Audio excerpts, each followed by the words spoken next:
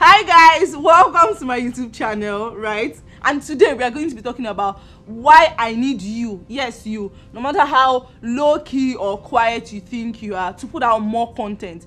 But before I start, before I start listing out the reasons why you need to put out more content, do you know how difficult it is, to watch a movie these days without fast forwarding or probably even abandoning the movie altogether because of the different kind of content that people are putting out these days? Yeah, I know you can relate. You can hardly watch a movie these days without seeing a totally lewd or totally what's the word now? Just a pure sex scene, or or stuff that does not agree with our values. And I just think that that's why it's important, for you as a Christian, to put out more content. And I'm not even saying that rent out a whole studio and start making films. No, I'm saying from little things, from sharing more pictures on Instagram, from putting out tweets or threads on Twitter. The world needs your light, right? And so that's what today's episode is going to be about. So I'm going to list out reasons, why. I've already said it, the world needs your light, right? And then people need what you're posting. I know that it might seem like somehow to you, that someone will probably be able to relate to what you learn, but there is a reason why you're unique. There's a reason why you have different experiences. And even from just reading, maybe from just seeing maybe an IG reel that you put out, someone can just be encouraged. So I remember when and we're probably going to talk about this in subsequent videos, but I remember when I was struggling with masturbation, and I watched a YouTube video, right? And the person was saying, how God helped them overcome it. And it was from that video, right, that I got my deliverance. And it's been over 5 years now, and I can't even remember the last time I felt, the urge from content that somebody put out. So now let me even tell you the ripple effect of that. So after I got delivered, and I literally got delivered from the addiction. So I put out a tweet. It was on Twitter, and I wrote I used to be addicted to pornography and masturbation, and I put it out. And then the tweet went viral. Some people said what's she talking about? Of course, it's Twitter, people would talk.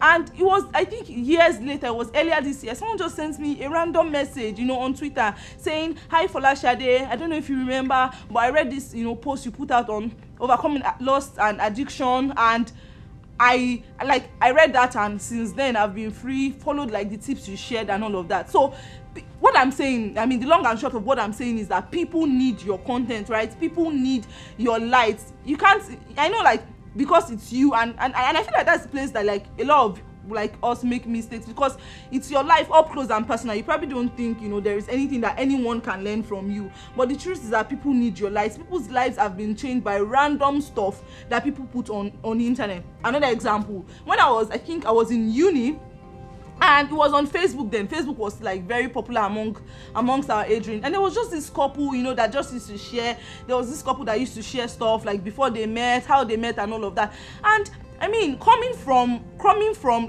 where I grew up and the type of families I grew up with, I was just used to seeing couples fight and all of that. But just looking at them online, it just gave me a different type of reality. And I just felt okay, if these people, and they were not even in Nigeria, they were just sharing random stuff, right? And I was if these people can have a solid marriage, and if this woman, because it was a woman and she used to talk a lot about how she was able to wait, and I was if this woman can wait, then it means that I can wait too. I'm telling you, on Facebook.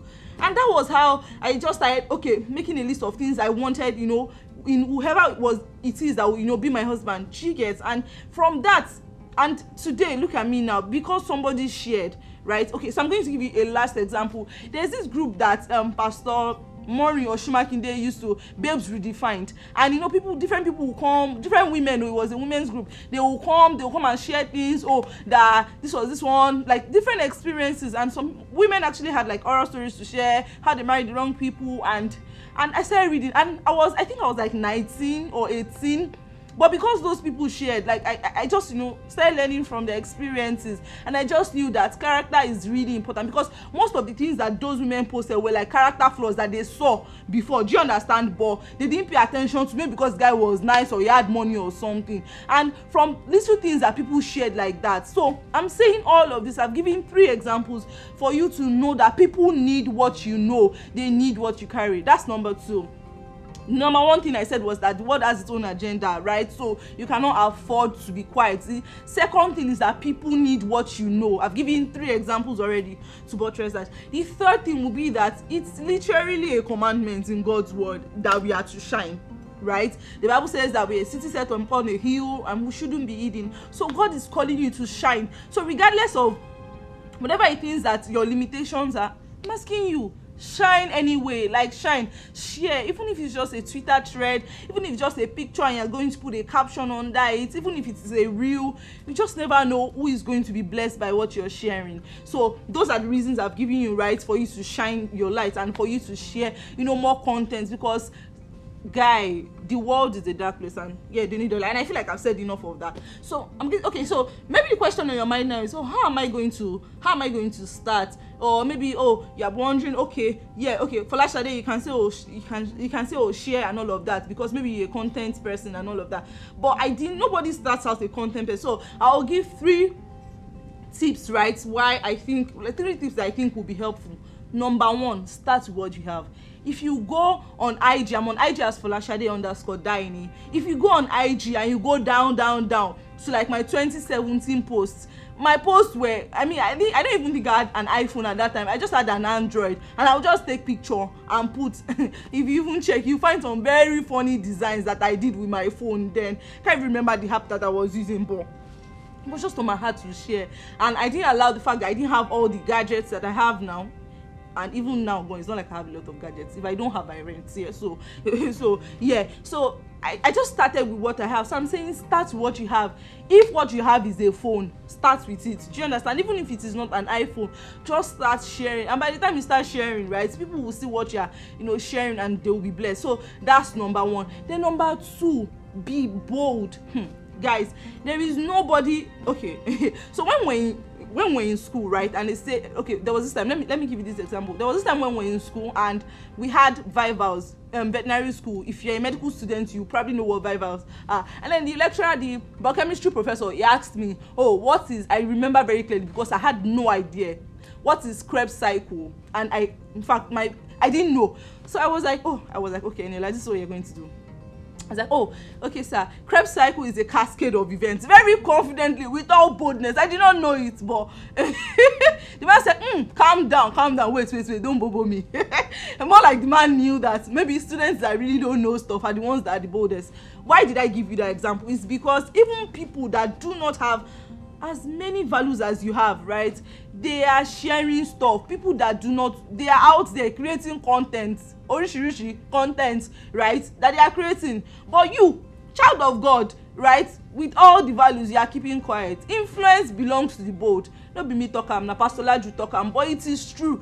A lot of people that have influence on social media is not because they are perfect or they have perfect lives. No, it's just because they have chosen that, they have decided that they have a voice and they are going to use it. So I'm asking you, be bold, speak clearly. People will drag you, that one, forget. Just admit that they are going to drag you, but you need to be bold because lives are at stake. People are literally dependent on your ability to speak out, even on sensitive issues. So I said, number 1, start with what you have. If you have, even if it's an iPhone you have, even if you don't have an iPhone, start recording videos. If you go to my old videos, God, I'm usually just embarrassed when I'm looking at it, like, Eniola, what was this, like, what was this? But even at that time, there were people that were blessed by it. Do you understand? So start with what you have.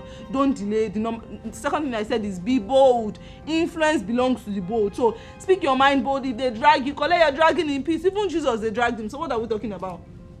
Then the third thing is you can also pray about it, right? Because, okay, so let me give you an example now. And don't wait for perfect circumstances. So let me give you this example, and I feel like that don't wait and pray like will come together, right? So I just decided that I was going to start my YouTube channel today. If it was about like waiting, for the right circumstance, today is like the worst of all days, in quotes. there's no lights currently, we are running on gen. Then my period said to show, and I have cramps. In fact, I had cramps at the beginning of this, right? And what else? A lot of things were just scattered. So if you want to say that, oh, you want to wait for the perfect time, it will never come. But I was just, and you know, and then I had wahala at work again that I had to sort. So in the midst of all of that, I just felt a nudge in my heart, and I prayed, and then I prayed, right? And I just had this joy in my spirit, and then it just came and helped me. Do you understand? So I'm saying, don't wait till it's perfect. Just start with what you have. I don't think you ever even get, you know, any perfect circumstance. And also pray. God is the one who has called, especially if you have like this keen desire to help people, to talk to them. God is the one who has placed desire on your heart, right? And He really wants you to. So you can pray, and also don't wait. If you have the instruction, if you have the nudge in your heart, and even if you don't have, I'm sure that what I'm saying now is going to help you have the nudge, right? So just, you know, so just start, pray. Number 1, be bold. Number 2, I feel like I'm mixing it up, but yeah, number 1, people need what you know, be bold, pray, and then start with what you have. I feel like that start with what you have was even number 1. So just before we get to the end of this episode, I'd like to spotlight a community member. This was an idea I got from my namesake, Eniola, who also creates content. But I would like to spotlight one of us who, despite like all the limitations, is putting out content, encouraging, you know, other believers and other single people, right? And drum rolls. Her name is Precious. She also has a YouTube channel, so you guys can check her out, right? Precious, you're doing amazing. She has been a keen like follower, like she follows me on IG. She's a member of our godly dating community, even though like she's in Abuja, but you know, she's been following us. And then she's just someone I know that she doesn't have all the equipment, right? But she's putting out content, she's encouraging people, and we'll do this at every episode, right? Where we spotlight like members of, so if you are doing anything, I mean, if you're doing anything related to whatever it is, whatever topic that I talk about, you know, in any episode, just feel free to drop a comment, you know, to let me know. I will check you out, and then I'll let you know, and then I would, you know, mention your name in whatever episode that what you're doing, you know, relates with. I don't know if that is clear, but if it's, what I'm just basically saying is that whatever it is that you're doing related to the content that, you know, we put out any day, just let me know, just drop it in the comment section. So guys, we are at the end of today's